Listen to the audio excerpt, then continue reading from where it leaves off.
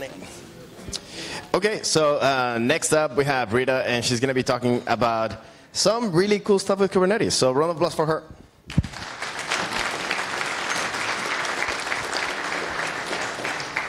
Hey everyone, I'm Rita. This is my first FOSDEM, so yay!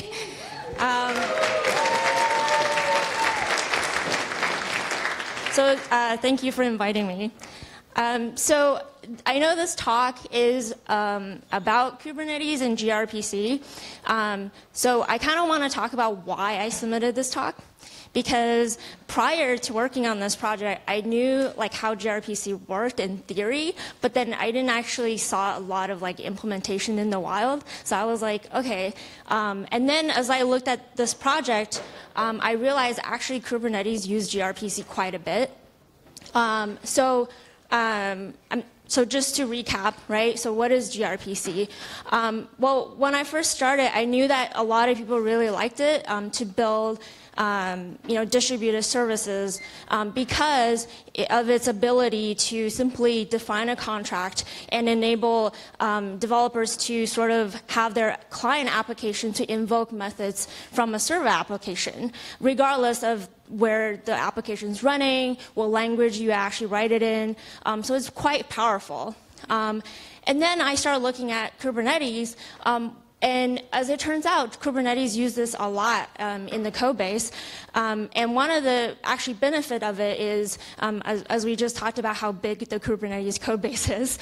So one of the benefits of using gRPC is actually now Kubernetes can have this one single contract and have all the providers to write the implementation of the server-side application individually, regardless what language they want to use, and they don't have to all live in the same repository. So that is really, really, really nice for the Kubernetes maintainers.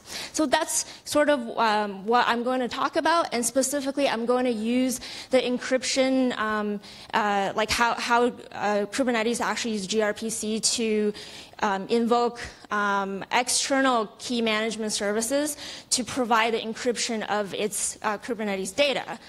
So what is key management service? So key management service is cloud operated managed service.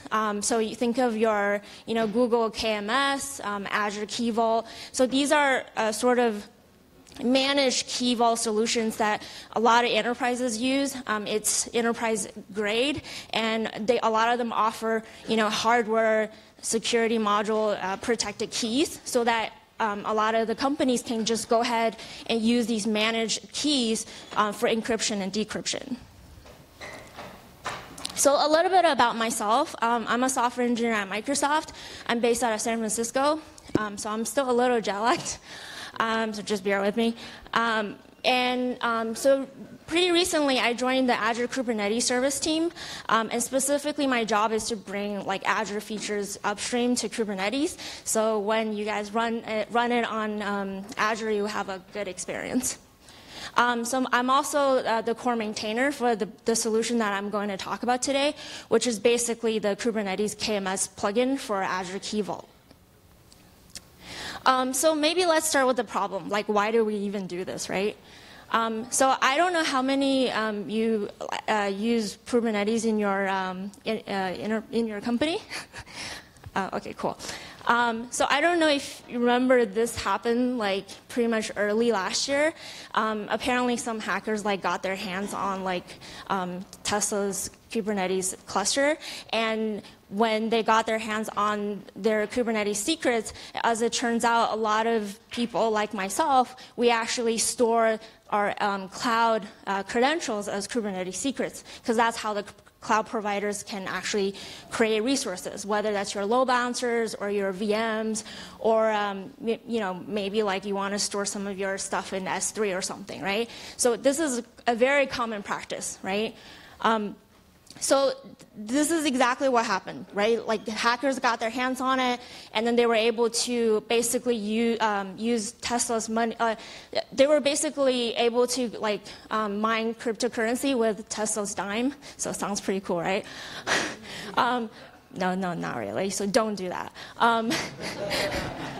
So of course, now you say, well, how could this even happen? Like, this is like enterprise-like stuff, right? This shouldn't happen, right? Well, let's go to some of the basics. Like, so what is a Kubernetes database, right?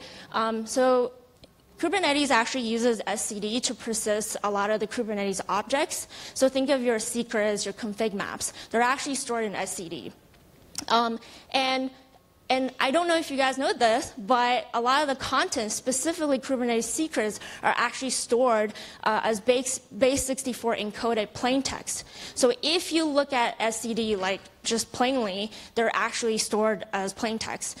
Even though when we do kubectl get secret, you can see it. It looks like maybe it's encrypted. No, it's just base64, right? So a lot of people didn't actually know this. Now let's talk about etcd. So I didn't know this until like this guy wrote this really insightful blog post, and he basically talked about, you know, out of the box etcd, especially before etcd3, you know, you didn't even actually need like a client cert or key just to like talk to the API. So anybody who had access to like your etcd on port 2379 and know the API, like they could pretty much like look at all of your stuff that you're storing in etcd, and that's basically what he did. So he basically did a search on Shodan. So what is Shodan? Shodan is like this crazy search engine that basically goes across all the endpoints, popular like ports on the internet. And I highly recommend that you do that too, just so that you can see how crazy this stuff is. So anyway, so in his blog post, he wrote, like, he did this whole thing, and he wrote some scripts that basically just aggregated all the data that he found, and sure behold, there's like all these AWS secrets, right? And then you could, like, not to mention like cloud resources, but these are probably also like confidential like user data, right? So I got curious. I was like, what if I did it myself? Like, would people still are people still this dumb? Like, do they still do this? Well, yes. So I did this query like a couple weeks ago. But basically, I used Shodan to search on 2379, and this is like some poor guy's like cluster, and you can see like this is his like Docker registry keep like password. So yeah, really scary stuff. So in summary, right, if an attacker can somehow successfully get to your etcd database, whether that's through API or the etcd-ctl, you can pretty much access like a lot of the data in there, and specifically your cloud resources. Now you might say, okay, this is really, really bad. What am I supposed to do? So there are definitely some things you can do to keep your data safe. So as I mentioned before, make sure you're running etcd v3. Make sure you're using like client certs and keys, just so that your operators have those things in place when they actually authenticate themselves.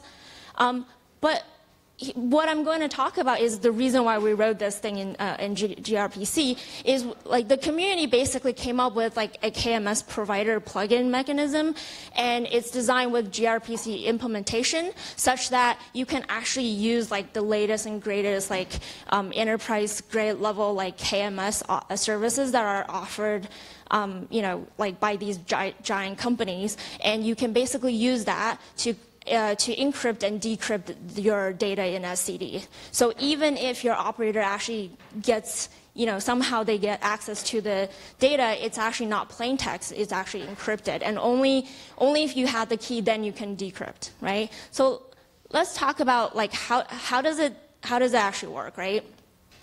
So, so let's talk about what happens when you create a Kubernetes secrets. So when you run this command, right? Traditionally, what happens is this data basically gets stored in your etcd via the API server. Now, with the KMS provider, what ends up happening is instead of like just instead of having the API just storing it in etcd, what it does is it basically hands off that encryption mechanism off to the KMS provider. And as I mentioned earlier, this process is written with gRPC. So in this case, the API server is the client application, and then the provider, whether that's Google KMS or Azure Key Vault or AWS, they all write their own provider, and that provider is its own implementation, and they can write it however they want, right? As long as we all use the same contract. So once that request is offloaded to the KMS provider, then the KMS provider handles the authentication and the actual encryption and decryption methods. And then after that, all that happens, then the encrypted data gets stored in etcd. So here's an example of what your configuration file looks like. So you basically just have to tell Kubernetes, hey, I want to use KMS provider for encryption, and the endpoint for that particular plugin lives on this Unix socket, right? So this is how you tell Kubernetes to talk to this endpoint for the server application. Okay, so let's look at the implementation. So this is the gRPC design, right? And as I mentioned earlier, as long as the server side and the client side agreed upon some contract, the actual implementation, as you can see, can be in whatever language they want. And they don't even need to be on the same machine. And so for this particular solution, what ends up happening is, again, the API server acts as the gRPC client. It says encrypt, and then it actually invokes the encrypt method in the KMS provider, which is reachable via the Unix socket. And then the KMS provider then hands off the request to the external KMS. It lives in the cloud somewhere. All right, so here are some of the components. As I mentioned earlier, so you have the contract, which defines what are the methods what are the APIs that you want to offer, right? And that's defined in this proto file. And then you have the server application, which acts as the gRPC server, and then the client code, which in this case is actually the Kubernetes API server. So if you want to write your own KMS provider, what you end up doing is you basically write a new gRPC server. You define how this particular code is supposed to connect to the external KMS. You provide the mechanism to authenticate. You tell the KMS which keys you want to use for encryption and decryption. And last but not least, expose yourself on that Unix socket. So let's look at the code.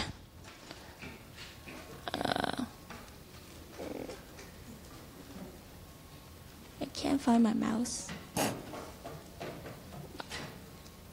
right. Okay, so as I mentioned earlier, so inside of Kubernetes, this is basically the contract, right? And then as you can see here, this is where we define, here are the methods that this API, this service should have. And then the same contract also lives on the server side. So in this case, as I mentioned earlier, this KMS provider lives completely off of Kubernetes in its own repo. And as long as the two have the same contract, they're able to invoke each other. And here is the inside of Kubernetes, this is basically where the API server is acting as a gRPC client and connecting to that endpoint via that socket that we provided in the configuration file. And then once it's connected, then it can basically do decrypt and encrypt, and all these will basically be triggering the remote KMS provider. And then here on the server side, on the KMS provider side, this is actually what is happening when encrypt is called, and it basically does a handoff to the remote KMS. So and then this is where the server actually gets instantiated and actually listens on that endpoint. All right. All right, so just just to show you like what the data actually looks like. So this is a cluster without encryption.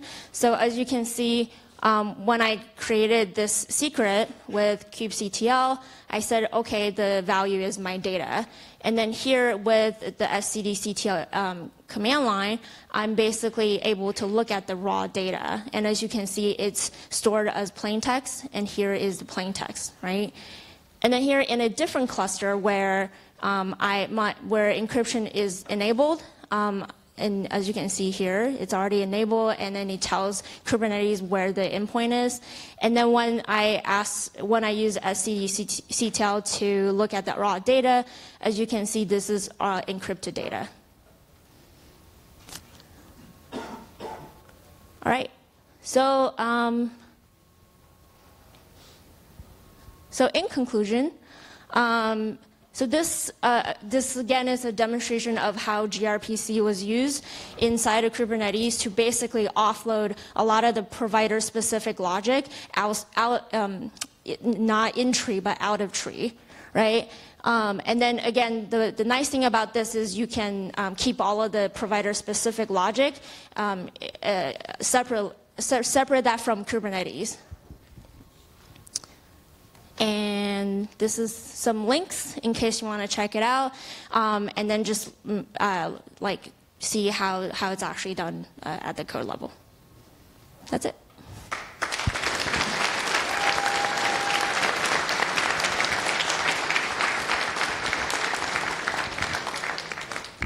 So we do have time for some questions. So any questions? Raise your hand. I'll come find you. Oh. gRPC scares me. How do I debug this? Because it looks like I used to see JSON, but there's no JSON. So if I like debug this, what would I see instead? Sorry. So the question was like, how do you debug this? So one thing I do is like I actually write my own client just so that I can look at like all the transactions that's happening. So my unit test actually, like my end-to-end test actually includes a client. So I'm actually like acting as Kubernetes in this case. Yeah, I hope that answers your question.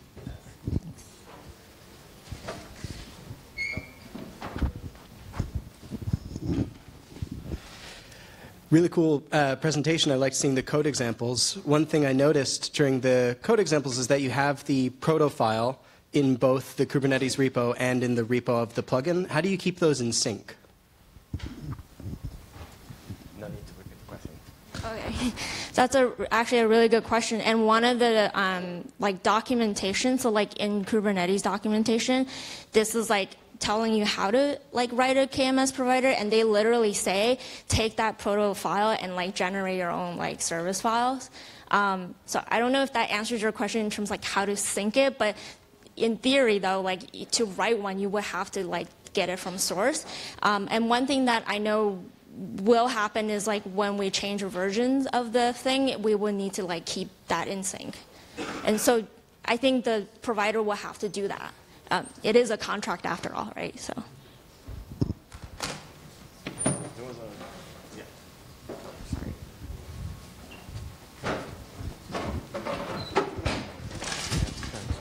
Hi, thanks for the talk. I would like to ask, do you pass the whole data to the KMS to be encrypted?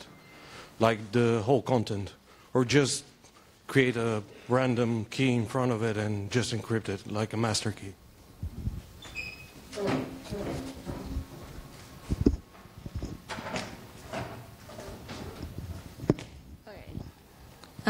That's a really good question. Oops. Okay, it's okay. I wanted to like show you the code. So this actually calls the Azure Key Vault SDK, and as you can see, it gets the key, and then here so it's using the Key Vault like Go client to like encrypt, and then that's the result here. Hold on. And then here, as you can see, it's the value. Like the data is in the value. So it does, yeah. Sorry? There is an overhead because you're passing the whole content over the net. That's right. Yeah. But yeah. But that's how the SDK will handle, like that's what it expects. Yeah. Yeah.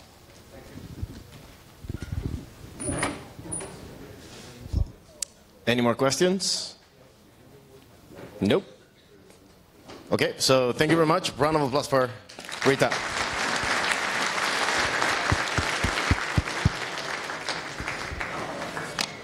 Okay, and in 10 minutes we're going to start with the lightning talks. So if you're a lightning talk speaker, please calm down and sit there because we're gonna go quite quick.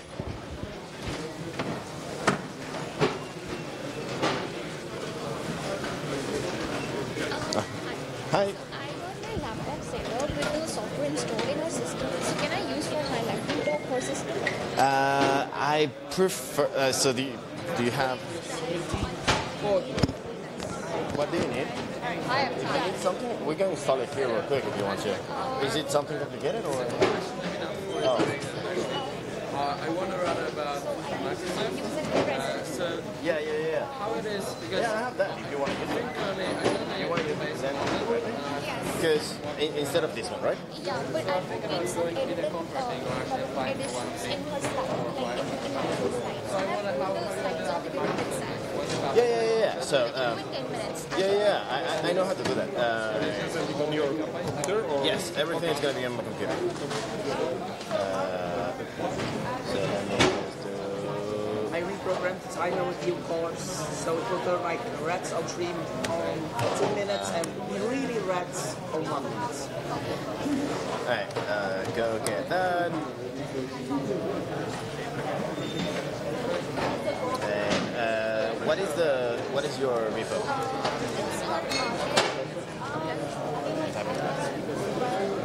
Yeah, because it's faster. Otherwise, we're gonna have to be switching. It's gonna be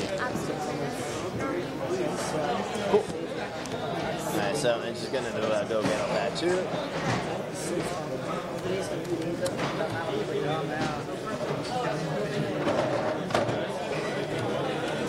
FOSDEM invalid character in the zip. Oh, we don't care. Okay, so now if I do present, is that a thing? Yes. And then we're gonna go to so this. No. The examples. Go get this. Alright, so github.com okay, so that's not there, so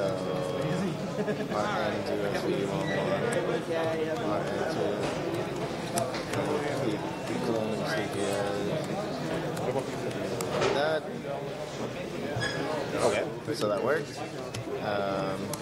And then now I'm going to do present, and then open that, and then subtract.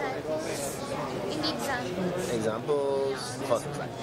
Cool. But I want to make some editing. Like, Oh, yeah. it's just, this is not the correct one. Oh, yeah.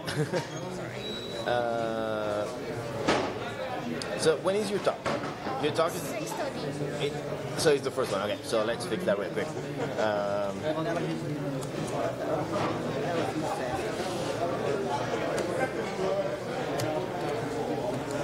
Slide. So it's an example of this one, and that was opinionated. Right. Let's fix them all. Possessed, unobstructive, unobstructive is not a, I think it's a word. JavaScript is active bool, parentheses, function, coroutines. JPEG, you good? Cool, okay. No problem. Alright, so then I'm gonna change that with, I'm gonna do the present dot, and then get this, open it instead of the PDF, and then go Yeah. And then we can switch with For all of the Lightning Talk speakers, you're going to be using my laptop. I have your slides. So, except for you, because you're special. We know that. It's fine. Yes. So I can get Sorry? what number am I on? So Oh, okay. So I'll say the numbers. I'll start. if you don't mind just refreshing my side, make sure change the logo. I need your help with something I'm sure you can help with. Is it, I've mispronounced your name for several years, and I can't do it anymore. So, is it Marchi? So I'm kind of close? I accept everything these days. I understand that. It's not about that. Okay, so number 5. It's about I can't take it anymore for myself. But I even at least make some effort. It's 5 minutes. Yeah. Okay, so for the Lightning Talk speakers, this is the order we're going to be going. So try, I don't know, do whatever. Like, that is the order. And we're going to be starting very soon. We're going to be starting in 4 minutes.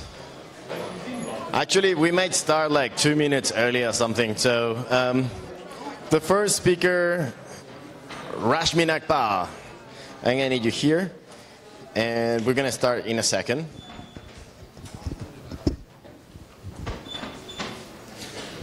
I was going to say if they're late, I will throw them a gopher, but that one looked dangerous, so no. Okay, you can come here. Yeah, that way, even if we start a little bit early, it's totally fine, because that way we have more time, so if you're there, so it's fine. Timer, 4 minutes and a half. Okay, whatever. Cool, so round of applause for the first talk. Rashmi, and the slides are here. You can use the clicker if you want to. I don't. Okay. If you So, want. right. Okay. Hi. Oh, thanks. Hi everyone. I'm Rashmi, and I'm a software engineer based in India. So my talk title is "Go for the JavaScript Developers." So let's get started. Go is like the C and the Python as a kid. So it's a common saying that Go possesses the confidence and the athletic ability like a C, and it has the good looks and the pleasant demeanor like a Python. So what exactly is Go? It's an open source compile and garbage collected concurrent system programming language which is blazing fast because it has a young compiler with minimal speed optimization, and also it has a strict compiler, and so it's something like the things like unused imports and the unused variables or hard compile errors in Go. And it possesses clean and elegant syntax. So what are the similarities between the Go and the JavaScript? So both uses the garbage collection, and the variables and the functions, they have a specific scope. And in similar fashions, they define the variable structures and for loops and the if statements. What are the major differences between the Go and the JavaScript? So JavaScript is a single-threaded that has the main thread which does this event loop, and there are several other threads which do the external input-output. While in the Go, the concurrence is the king in the sense that it has the Go routines. And the JavaScript is interpreted language. It runs before the code is compiled before it runs, while Go is a compiled language. And also in Go, we can have multiple return statements. That is, if you have, let's say, an error called 500 internals of error or something like that, particular functions can return the multiple error codes. So it's very consistent and it's easy to maintain. So basic rules that the lines don't end with a semicolon, and so it's a very simple example is declaration of the array of size 3, which has integer values 1, 2, and 3, and there is a comma at the end of the 3. And the basic types like var num int is equal to 5. So it says that the variable name, that is num, it's being declared before the integer, the data type itself. So in similar fashion, the for loop and the while loop, so the similarity which we can see in those of them is that they don't have the parentheses. And in the same way, the flow control, that is, there is no parentheses in the if statement. It returns false when the age is less than 18. So what are so there are some of the advanced features in Go that are the Go routines, which I already talked before. That concurrency is the king in the Go, which so the Go routine is basically a lightweight thread, which is managed by the Go runtime.